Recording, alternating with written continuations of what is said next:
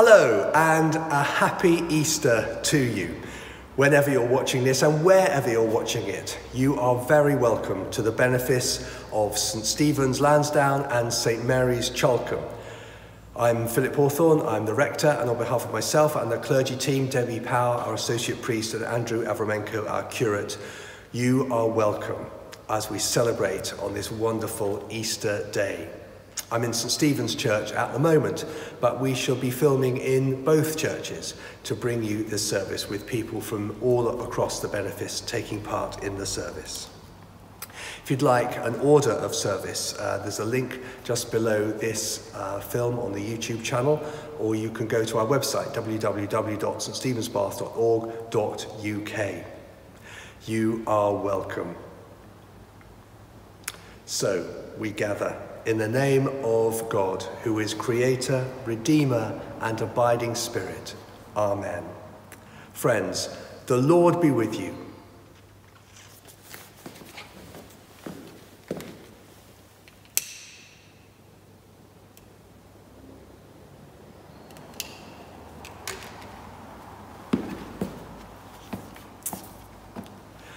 Alleluia, Christ is risen. He is risen indeed.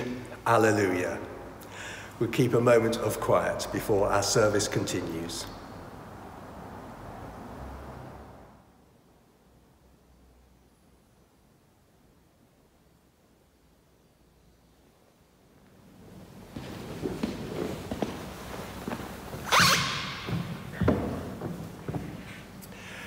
So we pray together.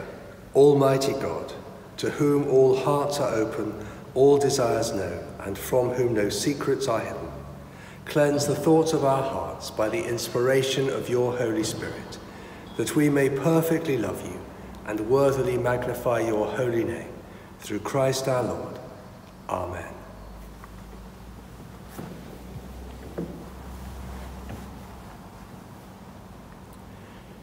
Christ is risen. Christ is risen to bring new life to our world, with a love stronger than death. Yet we often live with hearts entombed in fear. So we confess all that leads us and the world away from the light of God's goodness as we pray together. Most merciful God, Father of our Lord Jesus Christ, we confess that we have sinned in thought, word, and deed. We have not loved you with our whole heart. We have not loved our neighbours as ourselves. In your mercy, forgive what we have been. Help us to amend what we are and direct what we shall be, that we may do justly, love mercy, and walk humbly with you, our God. Amen.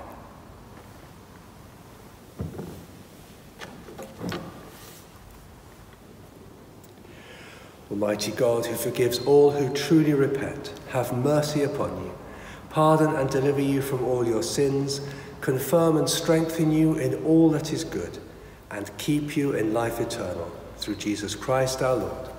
Amen.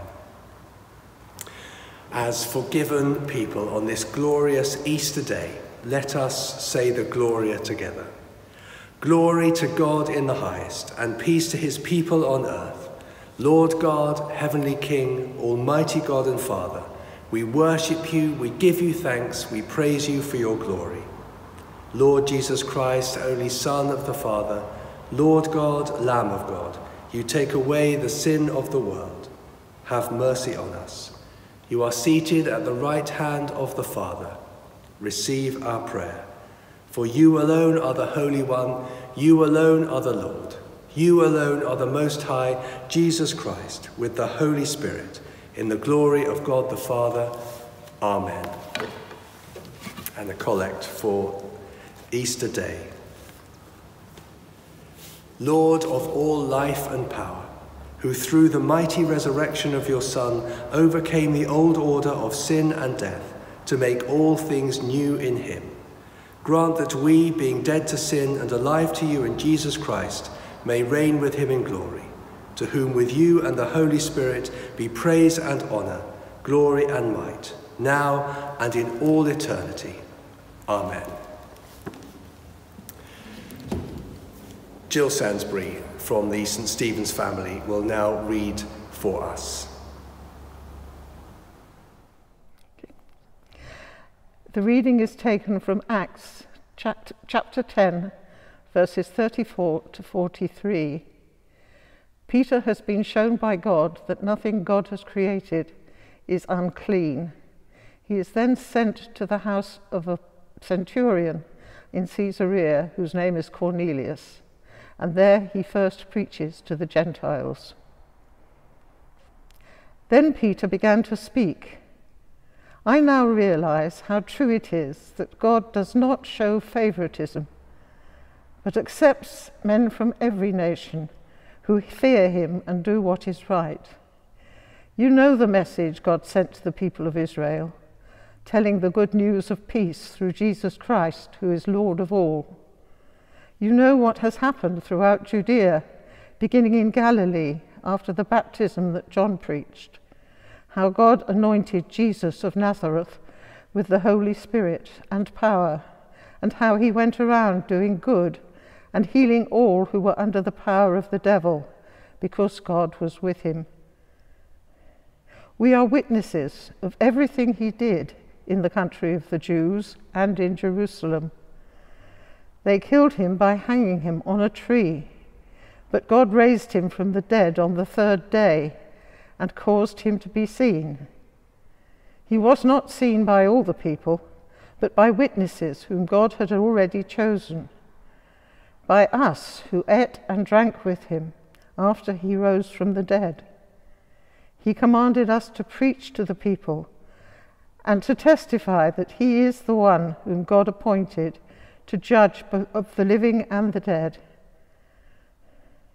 All the prophets testify about him, that everyone who believes in him receives forgiveness of sin through his name.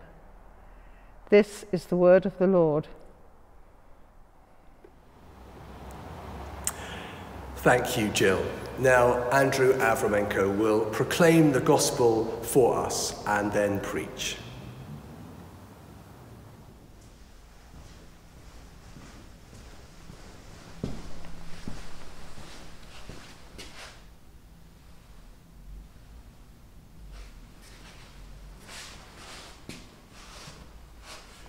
Hear the gospel of our Lord Jesus Christ, according to Mark. Glory to you, O Lord.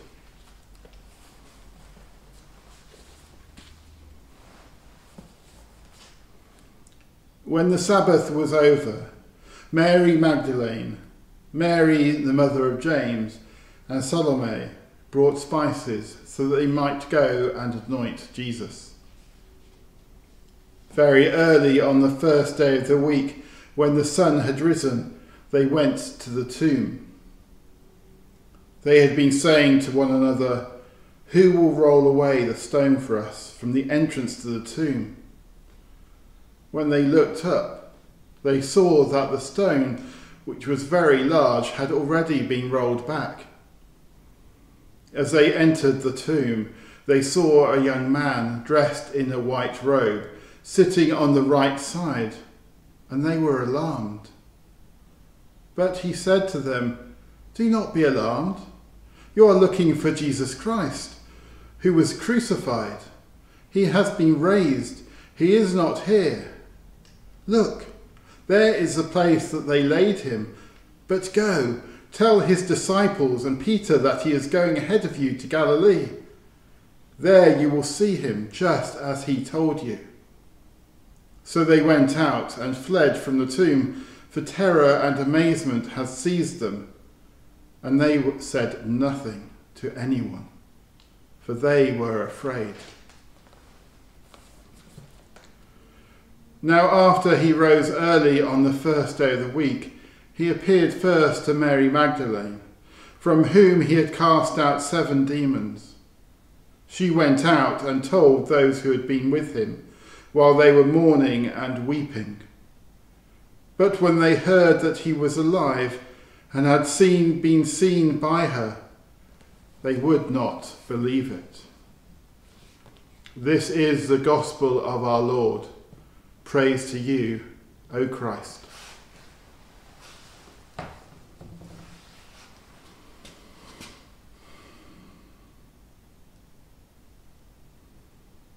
Let us pray. Lord, may the words that I speak be the words that you want to be spoken.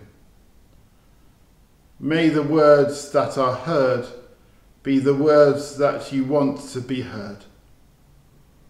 I ask this in the name of your Son, our Saviour, the risen Lord Jesus Christ.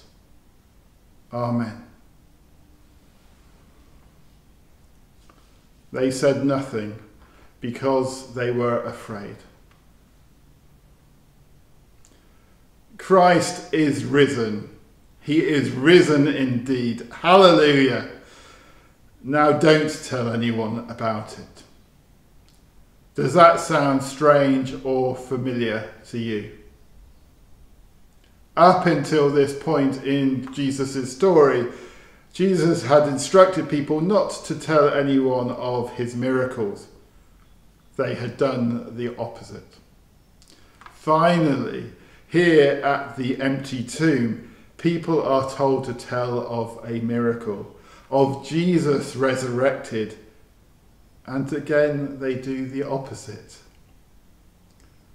Mary Magdalene, Mary, the mother of James and Salome, fled and were silent. This Easter we could be forgiven for remaining in the shock, the silence and the isolation of the pandemic. We could be excused for finding ourselves rooted into the pain of Good Friday. We could be excused for remaining in the numbness, comfortable or not, of Easter Eve, remaining in our grief for who and what we have lost. But this year, we need the realised hope of Easter more than ever, perhaps, the hope that fills the silence, the hope of our resurrected life that Christ gave and gives to us. Hope. It was hope that emerged as I sat and prayed with the scripture readings for today, but not hope alone. What emerged was hope in the silence, because it was a breaking of the women's silence that there is some much needed hope for us today. For indeed Mary Magdalene, Mary the mother of James and Salome did get over their shock. They did tell of what they had seen and, importantly, did not see. But they were not believed. There is, of course, hope in the suffering, hope for the suffering in Christ's resurrection. Jesus didn't die just for us, nor did he simply atone for all that separates us from God so that we could be with God. Jesus died so that he could defeat death, so that death would be the end, not be the end, but would be a stepping stone to eternal freedom, a stepping stone to live without suffering, a stepping stone to the everlasting life in the presence of God. There is hope too for the enduring. Jesus' death and resurrection does not prevent suffering in this life, nor does it nullify the pain we and our loved ones go through. Instead, it connects us and our suffering with Christ. Not only can he empathise with us because of his experience of suffering and separation, but he absorbs it into the Trinity and returns it with the Comforter, the Holy Spirit, sent to all people on Pentecost to guide, comfort and connect us with God. And there is hope in the silence that followed the sight of the empty tomb, because it was a silence that was broken. Jesus' method of working, his modus operandi, was to be countercultural and to reach out to those at the bottom instead of those at the top, to spend time with the devalued and the despised, to speak with the marginalised or the forgotten by society. So in a fiercely patriarchal society that Jesus walked amidst, it is no wonder that he would choose to meet first with Mary Magdalene. Because when he was resurrected, he met with her, a marginalised person within a marginalised group. Women held little status or power. They were marginalised. But Mary Magdalene was not just a woman. She had had 7 demons that Jesus had exorcised, 7 reasons to be even further marginalised.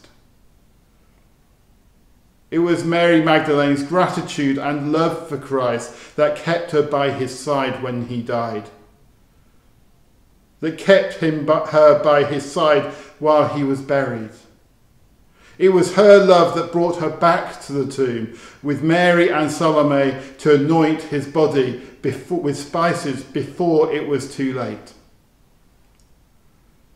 Christ believed in her, even if the disciples did not, at least at first. That the angel's conversation with Mary and Salome broke the silence after Good Friday does more than testify to God's love for all humanity continuing beyond the cross. Both the conversation and Mary Magdalene's subsequent encounter with Jesus were pivotal moments in Christ's redeeming work.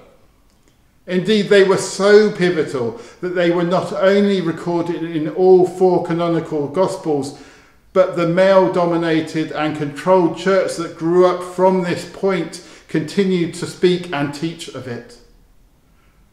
They besmirched Mary Magdalene's reputation and portrayed her as a prostitute, something that is not even alluded to in Scripture. But they could not silence her encounter with Jesus. Breaking the silence with voices we rarely hear amplifies not only their voice, but the voices that remain silent. The voices that are missing from our lives. The voices that Jesus encourages us to hear, to truly hear. The sort of listening that not only listens, but that is prepared to be transformed by what is heard and then to act. We've seen this recently through the horrific murder of Sarah Everard. From the silence of her disappearance and death came the voices of countless women who have been subject to abuse, intimidation and fear simply from their presence in public spaces. Hope came from the airing of their pain and suffering that had been ignored or devalued by too many for too long. But the broken silence also amplified the voices that were missing. Voices of minorities whose pain and suffering remain unheard. Nicole Sulman and Bibar Henry were 2 such people. They are 2 sisters whose disappearance, murder and investigation was not taken seriously, nor were their silent voices heard until after we were mourning the loss of Sarah Everard. And Sarah Everard's death broke the silence. Why? Those better placed than me say, as uncomfortable as it is to say, that Nicole and Bibar were not heard because they were black. They were a minority in a marginalised group. Hope comes not only from breaking the silence, from the voices which we then notice when the silence is noticed. Let me say that again. Hope comes not only from breaking the silence, but from the voices which we then notice that remain silent.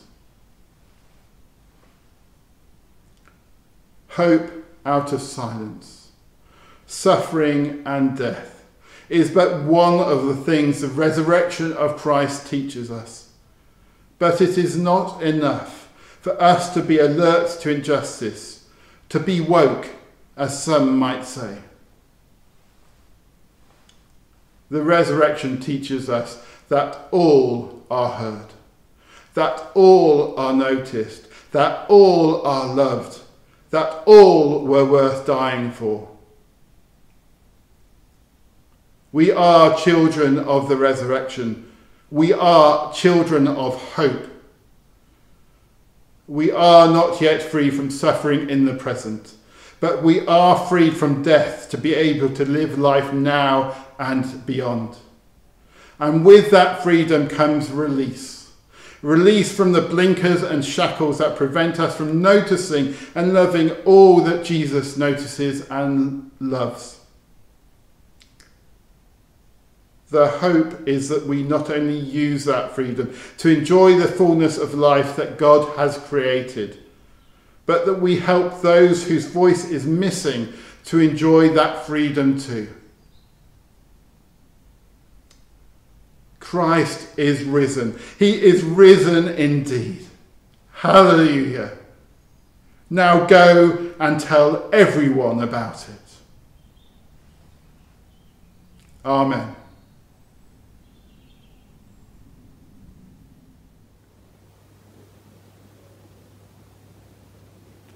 Thank you, Andrew, for that wonderful Easter message. So let us declare our faith in the resurrection of our Lord Jesus Christ. I believe in God, the Father Almighty, creator of heaven and earth. I believe in Jesus Christ, his only Son, our Lord, who was conceived by the Holy Spirit, born of the Virgin Mary, suffered under Pontius Pilate, was crucified, died, and was buried. He descended to the dead. On the third day he rose again. He ascended into heaven. He is seated at the right hand of the Father, and he will come to judge the living and the dead. I believe in the Holy Spirit, the Holy Catholic Church, the communion of saints, the forgiveness of sins, the resurrection of the body, and the life everlasting. Amen. Now, Sarah Dawson from the St Mary's Charlcombe family will lead us in our intercessions. Blessed be the God and Father of our Lord Jesus Christ. According to his great mercy, he has caused us to be born again to a living hope through the resurrection of Jesus Christ from the dead. Father, we thank you on this joyful Easter day for the sacrifice that your Son made so that we may have everlasting life. In a year in which we have seen so many of our fellow beings suffering because of disease, war, and natural disaster, today we look ahead, reminded by the truth of the resurrection that you bring hope and life, even in the darkest of times.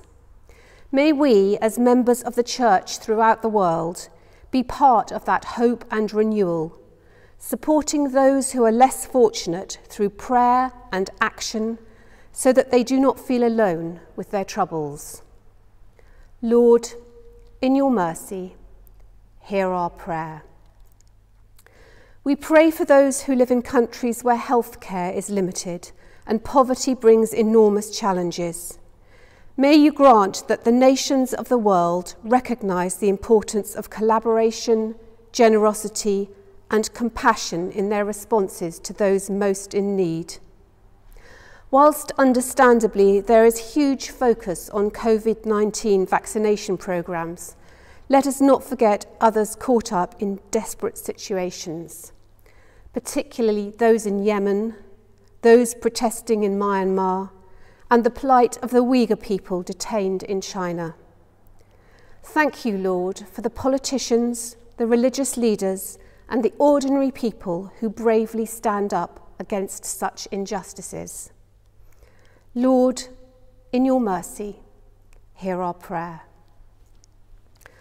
Father, Easter is always recognised as a holiday in this country.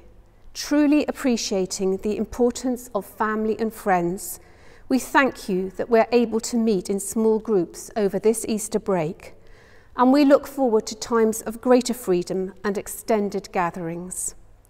We pray that we will remember the many lessons learnt from the pandemic restrictions as we aim to build a better future, not least the worth of neighbourliness, the value of kindness, and the importance of nurturing the natural world. In all that we do for each other, Lord, may we do it in your name. Lord, in your mercy, hear our prayer. A time of resurrection joy, Easter comes after the pain of Good Friday. Acknowledging that pain, we bring to mind all who are suffering in our own community. In particular, we pray for the Vospers, for Jean, who is very ill, and for Paul and for Reese. We ask that you hold them in your loving arms, that they may know you are with them always, even to the end of the age. We also pray for Bishop Peter, for Philip's continuing recovery, and for David, Valerie, Bill, Rebecca, Nicole, Sally and Hazel. We ask that you bring comfort to those who have lost loved ones and are feeling keenly their absence, especially the family of Nanette Osborne, for Tim, Nick and Sarah and their families, and for the family of Philip Seeley, for Kate, Claire and Helly and their families. We remember also Barbara Cork, whose year's mind it is. Merciful Father, accept these prayers for the sake of your Son, our Saviour, Jesus Christ. Amen.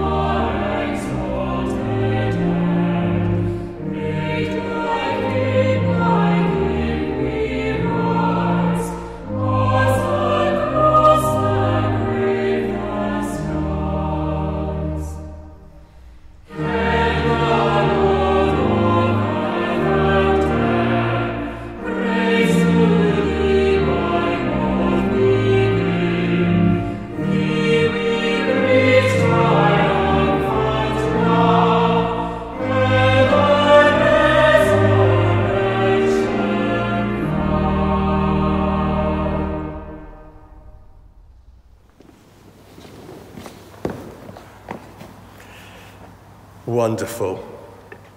Just a reminder, if you'd like to have some bread and wine in your home to share during communion, then please do that. Stop the video and go and get those now. But don't forget that I'll be making communion on behalf of the Benefice and of everybody watching. Now we come to our peace.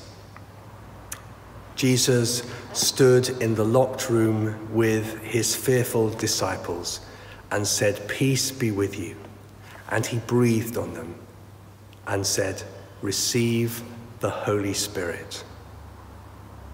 Dear friends, the peace of the Lord be always with you.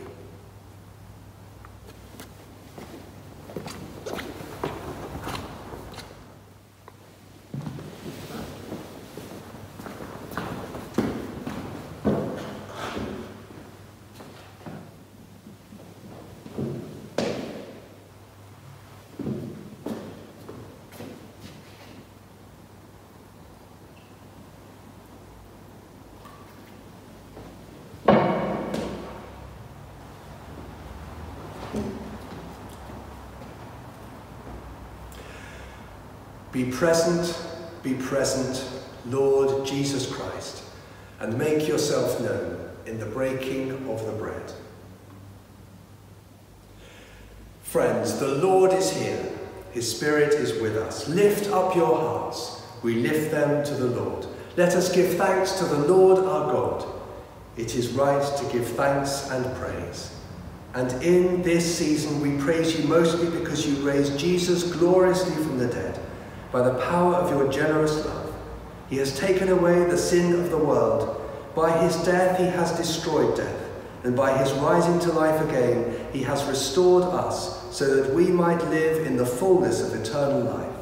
And so we gladly thank you with saints and angels praising you and saying together, Holy, holy, holy Lord, God of power and might, heaven and earth are full of your glory. Hosanna in the highest. We praise and bless you, loving God, through Jesus Christ our Lord. And as we obey his command, send your Holy Spirit, that broken bread and wine outpoured may be for us the body and blood of your dear Son. On the night before he died, he had supper with his friends, and taking bread, he praised you. He broke the bread, gave it to them, and said, Take, eat. This is my body which is given for you. Do this in remembrance of me.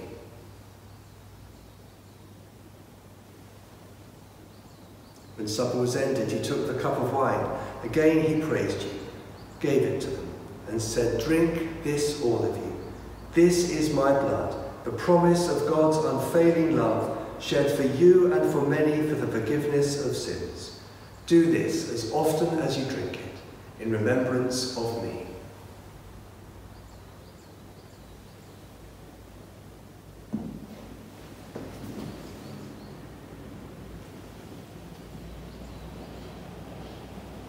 So, God of all goodness, we remember all that Jesus did. In him we plead with confidence his sacrifice made once for all upon the cross. Bringing before you the bread of life and the cup of salvation, we proclaim his death and resurrection until he comes in glory. Great is the mystery of faith. Christ has died. Christ is risen. Christ will come again. God of all life, help us to work together for that day when your kingdom comes, and justice and peace, kindness, compassion and mercy will be seen in all the earth. Look with favour on your people. Gather us in your loving arms, and bring us with St Stephen, St Mary and all the saints to feast at your table in heaven. Through Christ and with Christ and in Christ, in the unity of the Holy Spirit, all honour and glory are yours, O loving Father, for ever and ever. Amen.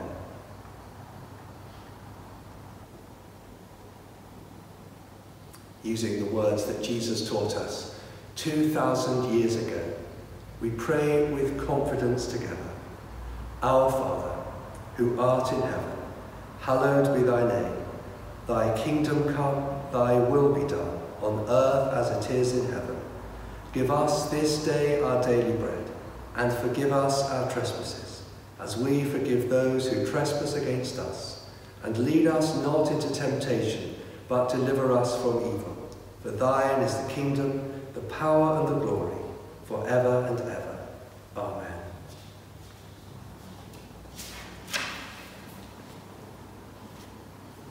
We break this bread to share in the body of Christ. Though we are many, we are one body, because we all share in one bread. Jesus, Lamb of God, have mercy on us. Jesus, bearer of our sins, have mercy on us. Jesus, Redeemer of the world, grant us peace. God's holy gifts for God's holy people. Jesus Christ is holy. Jesus Christ is Lord, to the glory of God the Father. The body of Christ broken for you.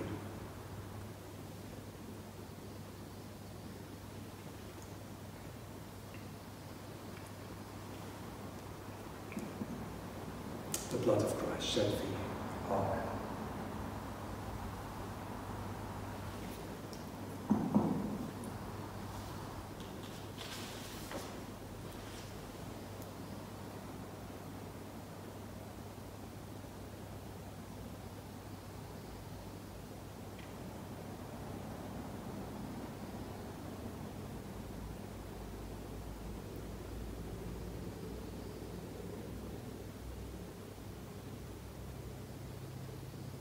So we pray together.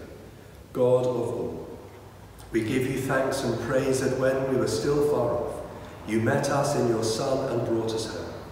Dying and living, he declared your love, gave us grace and opened the gate of glory. May we who share Christ's body live his risen life. We who drink his cup bring life to others. We whom the Spirit lights give light to the world. Keep us firm in the hope you have set before us, so we and all your children shall be free, and the whole earth live to praise your name. Through Christ our Lord. Amen. Now may Christ, who out of defeat brings new hope and a new future, fill you with new and abundant life. And the blessing of God Almighty, our Creator, Redeemer, and abiding and kindly Spirit, be with you and remain with you and all you love, pray for, miss and remember in this resurrection moment and for always. Amen. Been wonderful to celebrate together. This is the first time I've presided at communion this year because, as you probably know, I've had long COVID. And I want to thank Andrew and Debbie especially for all the work, the fantastic work they've done in keeping things going so well here for the first 3 months of this year. And also to our wardens and everybody in both churches for all that they've done as well to make our churches clean and open and safe and to make sure that everything has run smoothly. So thank you to you. Have a wonderful day today. We have in our gardens at St Stephen's and at St Mary's Stations of the Cross installation which will remain in place until the end of Easter Monday. So do go and visit that. Bless you. Let's sing another great Easter hymn together. Amen.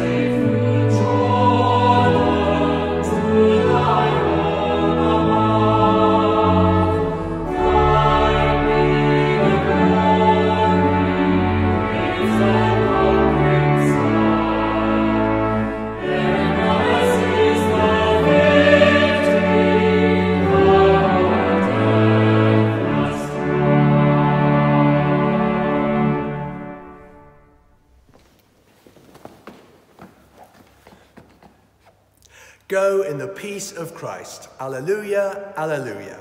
Thanks be to God. Alleluia, alleluia. Have a really great Easter.